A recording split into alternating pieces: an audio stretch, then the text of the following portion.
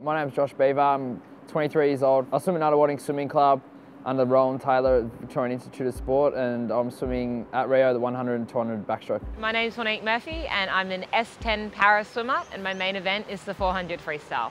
Growing up in the sport, obviously swimming has a rich history in Australia and throughout the world, and basically started squad when I was 8 years old. My age group swimming looked a little bit like just making base state finals and right up until basically when I was 16 when I took out my first national title. As a kid I had a huge fear of water. I almost drowned twice, and once was at the wave pool at Wet and Wild, so pretty bad track record with water, but I was an asthmatic, so my parents had me swimming with a club when I was 6 years old, and I was always hoping to make a national championships as a kid. I always had dreams of going to an Olympics.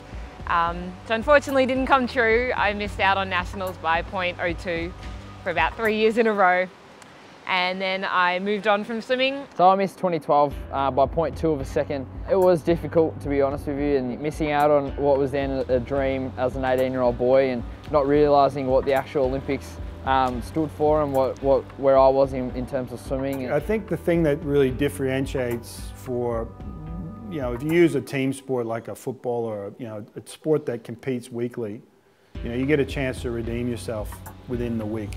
I didn't get the result I want, but next week I will. Well, there's no next week. It's a 4-year wait if you're talking about an Olympics. It was in 2014 and I just started my social work degree, and one night I fell from a 5th floor balcony landing on a glass roof. I was taken to hospital and had my foot immediately amputated, and I woke a week later from a coma with absolutely no recollection of what had happened. With that accident, she also had a number of other injuries, so she also has the challenge of not just be missing one leg, but also have another leg that doesn't have an ACL in it, and shoulders that are held together by screws. Getting back into the sport was through rehabilitation initially, and it was just about having more mobility in the water, and that competitive drive just came back very quickly to push myself and find out what I could accomplish. Off the back of 2015 World Championships, after being selected, I decided to make the move to Rowan Taylor.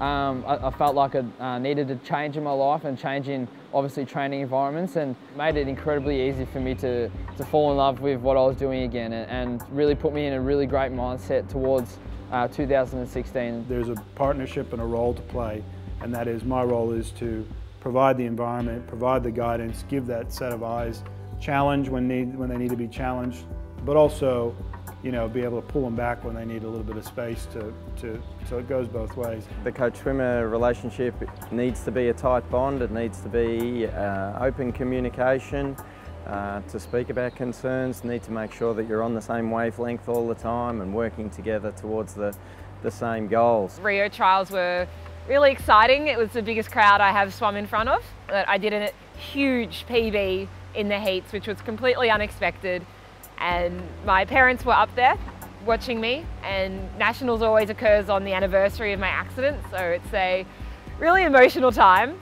It was also my birthday, so it was a great birthday present. My time put me #1 in the world for this year. I've had the dreams of being able to get on that podium for Rio, and I've realised that that's actually a realistic goal now. It's not just a fantasy. I think the greatest part about making the team was after I did some media stuff, I got to spend it with my teammates. Rowan crying, the team manager crying, and I thought, this is something really special, a really great moment to reflect back on it. In the last 6 to 12 months, we've worked really closely with Josh and Rowan to really hone in on his start in particular, and also his turns and his underwater skills as well.